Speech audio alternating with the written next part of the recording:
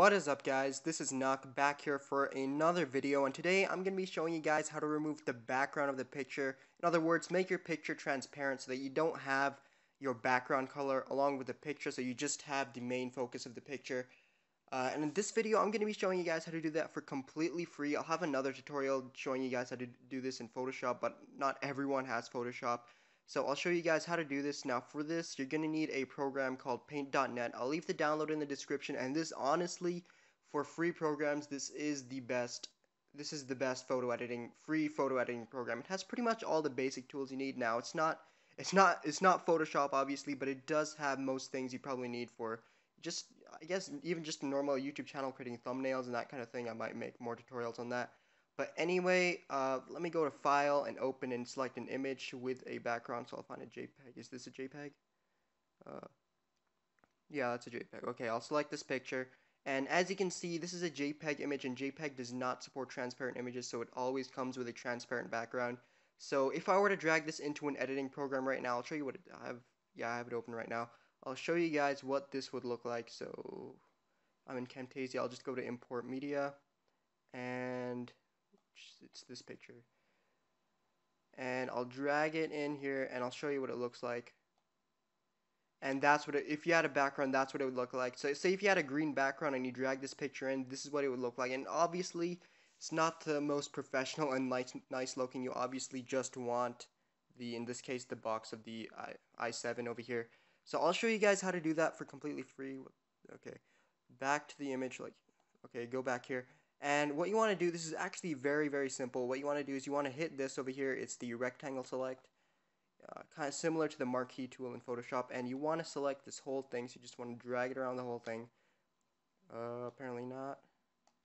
Okay, so once you do that, all you want to do is you want to select the magic wand tool, so it's over here, and then you want to click on the background. So if I click on the blue, for example, it'll take out all of the blue parts of the image, and it'll take that part out. But in this case, obviously you want to take out the white background or whatever background you guys have. Just click on that, and then now once it does that, it's showing everything that it's going to delete out of the picture, and you want to hit the delete button.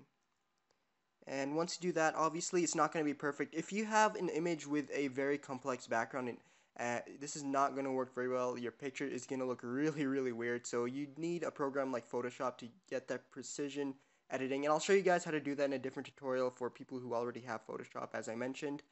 But over here, as you can see, we have this, and all you have to do now is that's it. It's a transparent image. Go to File, or I'll just go Control S, save, and then quality, I'll just set it at 95, and hit OK. Apparently, okay, wait. Let me go to Save As, see if this works. Okay, I'll just go here, and you can't save it as a JPEG because JPEG obviously does not support it. You can save it as a GIF or a PNG. PNG is better because with GIF files, the edges of the picture tend to not be as sharp. On PNG, it's usually better quality. So I'll do that, and then I'll hit the save button, and then yeah, that should work. And this gray and white thing basically means that it's transparent. That's basically all it means. So let me go back to the editing program, and let me show you that it works. So which one is the PNG? Yeah, that's the PNG. I'll select that. Yeah, and I'll put it in here. And as you can see, it's a black background. There's no white. And that's how, for example, if you see my PC builds, that's how I put images in without it looking really weird. And that's not it for the tutorial. I'll show you guys how to take this image and put it against a different background. So if you want to put it, like, say you're doing a thumbnail or something like that, I'll show you guys how to do that. So all you want to do now is just go to File, Open. Let's see if I have. Oh yeah, I have a background right now. I'll just select this. Okay, and all you want to do is you want to go to the Layers tab, and you have to do this, or else when you put this picture in here, the gray and white background is going to stay. So you want to go to Layers, and you want to add a new layer.